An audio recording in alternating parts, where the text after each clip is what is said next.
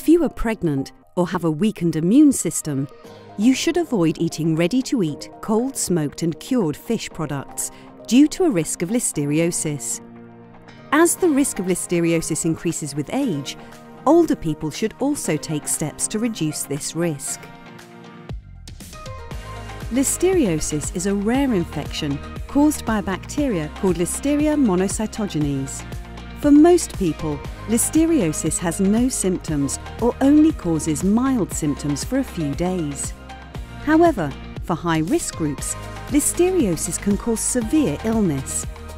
Listeria is more common in ready-to-eat foods such as cold pre-cooked meats, pâté, and soft mould-ripened cheeses like brie. Cold smoked fish like smoked salmon and smoked trout, or cured fish like gravlax, have not been cooked at high temperatures during production and could be contaminated with listeria. These products are usually labelled as smoked and ready to eat on the packaging, but can also be found in sushi. Cooking cold smoked fish or gravlax until it is steaming hot all the way through, such as in a quiche, fish cake or pie, will kill any listeria that may be present.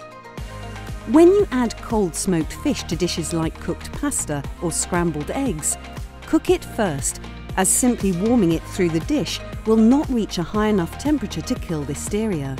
There are safer alternatives, such as tinned smoked fish or thoroughly cooked fresh or frozen fish fillets that have been heated to higher temperatures during production or preparation, and therefore are safer for people in high-risk groups.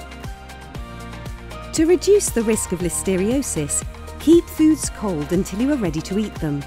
Refrigerate foods as soon as possible after purchase, and ensure you eat them within 4 hours of removing them from the fridge. Always eat, cook or freeze foods by their use-by date.